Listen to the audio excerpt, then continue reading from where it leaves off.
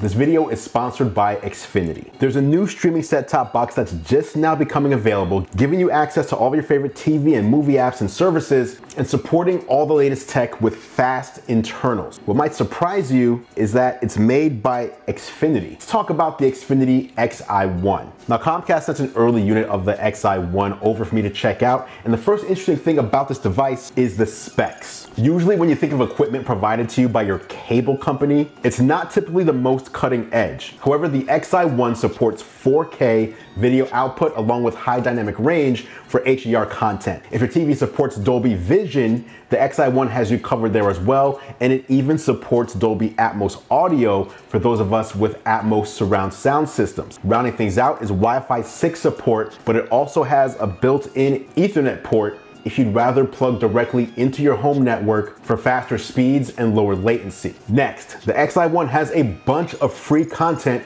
right out of the box. In fact, it gives you access to all of the apps that it supports also right out of the box without you needing to go into any sort of app store. So once you set it up, it will call out several apps where you can watch TV and movies for no cost at all. Places like IMDb TV, Crackle, ESPN3, Pluto TV, and more. With the XiOne, you even get free access to Peacock Premium, which would typically cost $5 per month and offers over 15,000 hours of content just within itself. The next feature that sets the XiOne apart from other streaming devices is that you can order Xfinity TV packages and stream them directly on it. In other words, this can replace your cable box with a package that starts at $37.50 per month for access to your local channels, on-demand TV shows and movies, and 20 hours of DVR storage. You can also add bundles of additional channels like Kids and Family, Entertainment, Sports and News, and Latino, all for an additional fee. Unlike traditional cable packages, you can sign up and cancel at any time with no long-term commitments needed. Next, looking at the remote control. It's super simple, powered by two AAA batteries. You've got your main navigation in the middle with volume controls, power and TV input, menu,